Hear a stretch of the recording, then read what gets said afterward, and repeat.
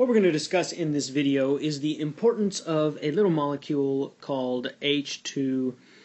Everybody's heard of water. We use it all the time. We use it to clean with. We use it to cook with. We drink it when we're thirsty. It's all over our planet, and all living things need it. So what we want to explore in this session is what is so amazing about water.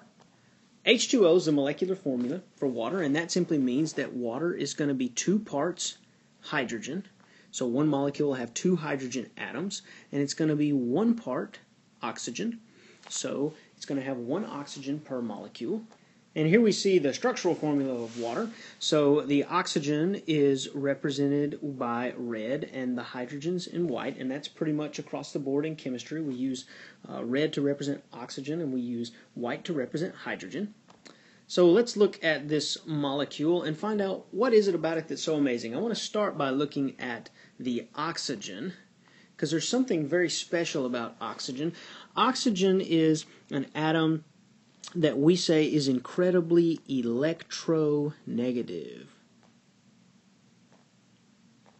So this word electronegative just simply means that oxygen likes to pull electrons. So if you'll recall, atoms are made up of protons, neutrons, and electrons. Protons have a positive charge, and electrons have a negative charge.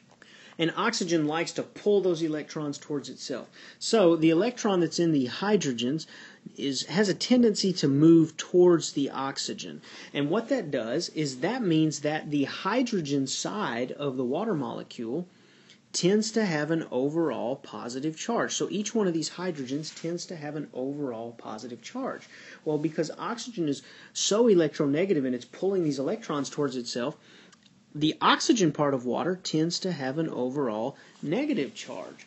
And that makes water what we call a polar molecule.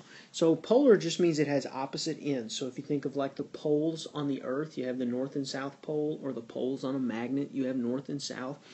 Polar just means it has opposite ends. So there is a negative end, which is the oxygen side, and then there's positive end, which is the side with the hydrogens.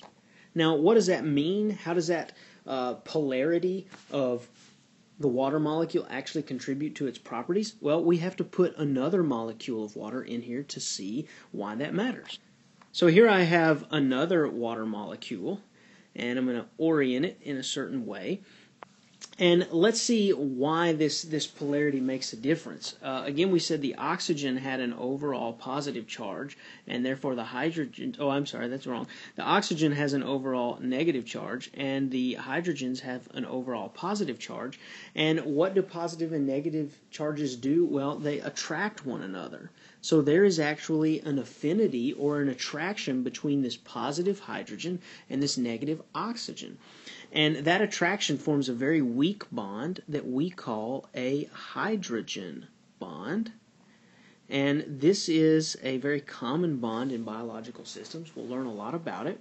But it's just simply that this weak attraction between the positive charge of the hydrogen and the negative charge of the oxygen causes water molecules to stick together. And when water molecules stick together, we call that cohesion.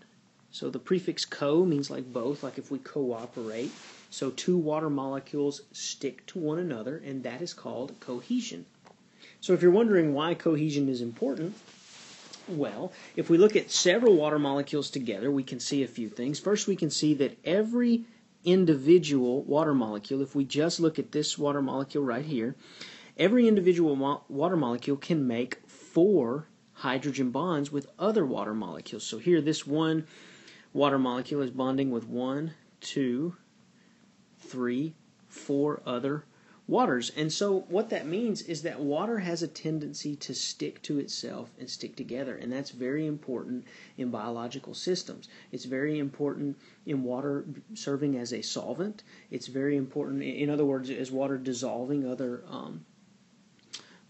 other compounds and things. It's important in plants. We'll learn later about a thing called transpiration, how plants actually use this cohesion or sticking together of water molecules to move water throughout the plant. So very quickly, let's review some things. We said that the molecular formula for water is H2O. And the structure looks like this. 2 hydrogens and 1 oxygen. We said that because oxygen is incredibly electronegative, it tends to pull electrons towards itself, and that makes the hydrogens have an overall positive charge, and the oxygens have an overall negative charge, and that makes water a polar molecule, so it has opposite ends. And because water is polar, it tends to form bonds with itself. And those bonds that water molecules form with other water molecules we call hydrogen bonds.